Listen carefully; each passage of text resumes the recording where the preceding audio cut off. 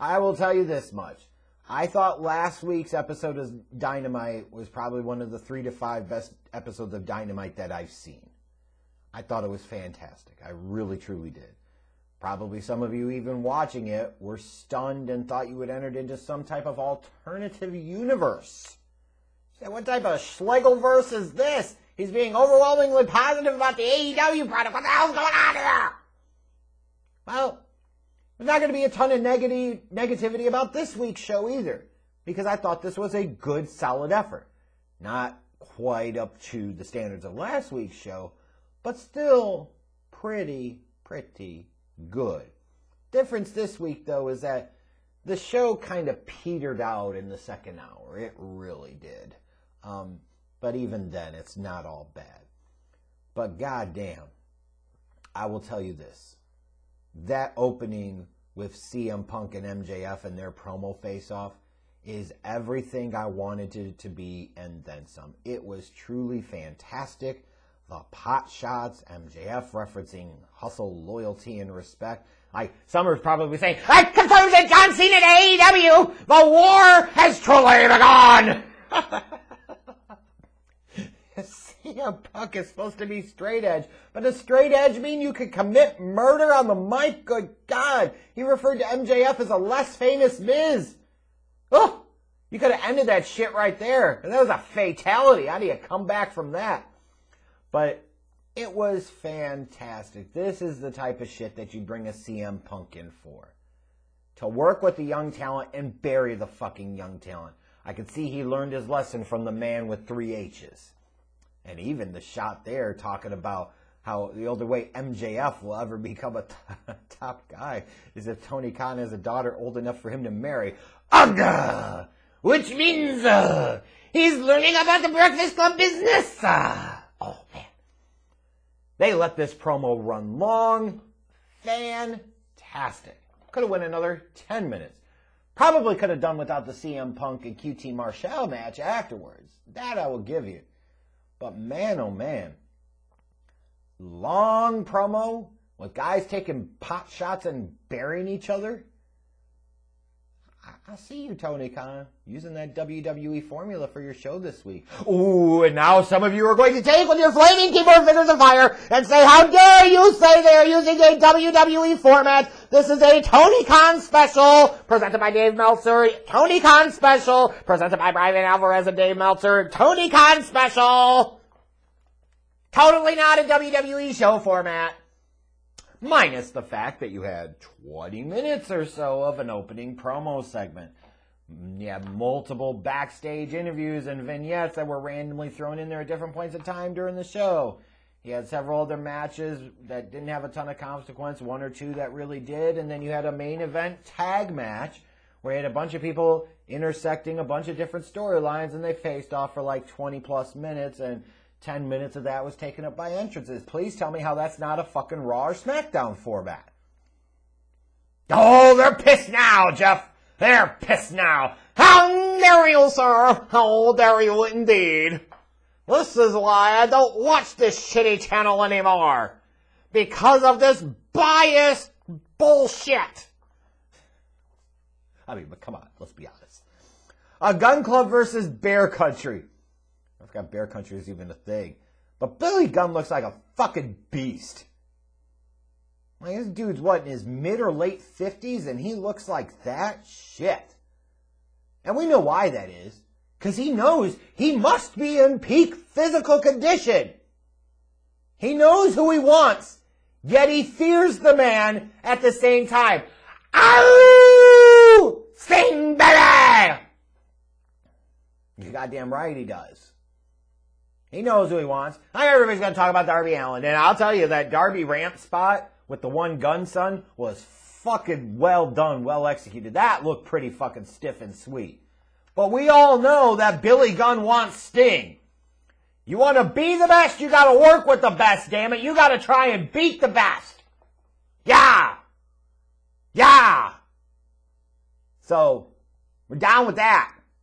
I'm sure it'll eventually lead to just Billy Gunn versus fucking Darby Allin. Whatever. But that's not what Billy Gunn wants. And that's not what Sting wants. They want to do big boy business. and I'm here for it. Nice little twist here, the whole segment backstage with Team Taz and Lio Rush and Dante Martin. And they went there, and Dante Martin apparently has joined Team Taz. I'm like, okay, you go, Dante. I don't know how much that's really going to help you, but you go. I mean, really, is it really that big of a deal? I mean, how much has Team Taz really mattered recently? Right?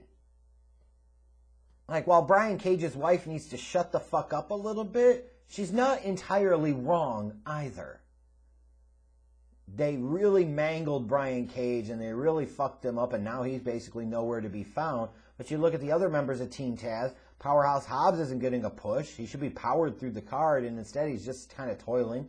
Ricky Starks is just there when he should be a whole hell of a lot more. And of course you have the internet fucking weirdos that of all the people are marking out for fucking Taz's son Hook.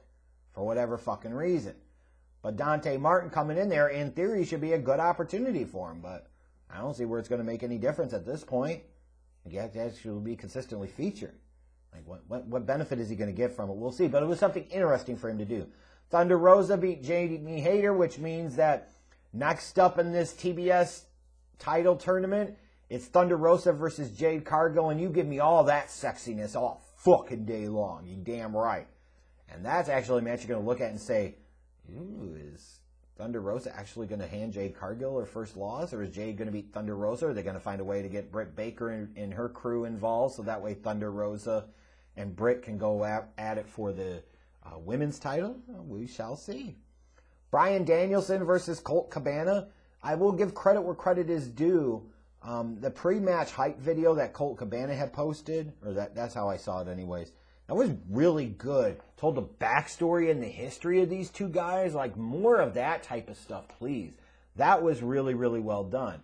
And I like the fact that they're having one of the hometown guys in Colt Cabana take on America's greatest politician, the biggest star in AEW today, Bryan Danielson, this magnificent, majestic, sexy son of a bitch. Unbelievably fantastic and magnificent.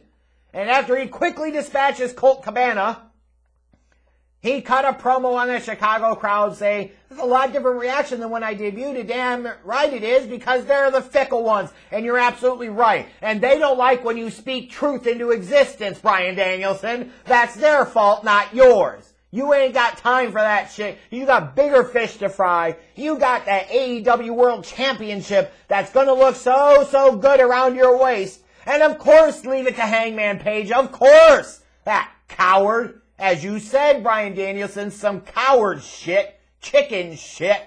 Of course Hangman Page wants to fight Bryan Danielson after he already competed in. Hangman Page is completely fresh. You folks noticing a trend? You noticing a pattern here? Bryan Danielson goes out there and breaks a sweat every week to entertain you when you're not worthy of it. You don't deserve it. Hangman Page comes out, does nothing, but yet you cheer for him and you encourage this type of vagrancy. You encourage this type of delinquency by him taking this coward shit type of approach to Bryan Danielson. It's bullshit. He'll just have to wait his turn, because Bryan Danielson's not ready yet. He has more young talent to go through and bury before he ultimately takes his rightful place as AEW World Champion. It's coming, folks. It's coming! Bryan Danielson 2024. But I was a little surprised that this was in the second hour of the show. I would have thought they would maybe followed up CM Punk and MJF with this, and maybe they should have. But by the time we got to the main event tag, I didn't care about the tag match, but my God, there was one majestic thing that happened, and it was the only thing that happened that mattered in this damn match. But God, it is magnificent. Cody gave up the weight belt, and the crowd threw it back.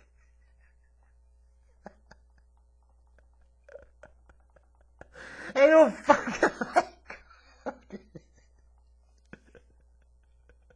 They took Cody Cena's belt and threw it back. Babyface.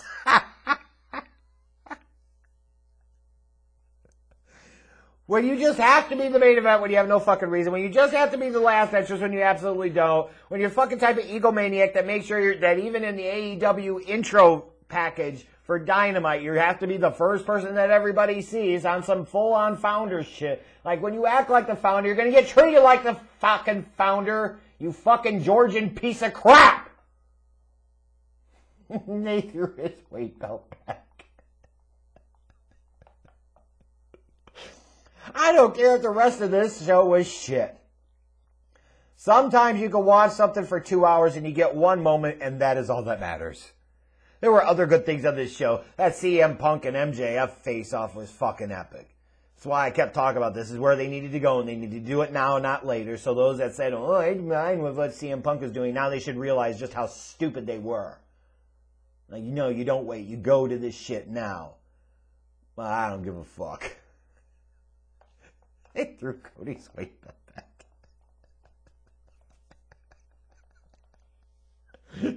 What's my grade for this week's show? With that, A+.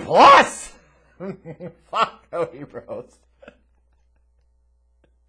Stop being a dumbass and just turn heel already, you fucking idiot. Hey, there is weight belt back.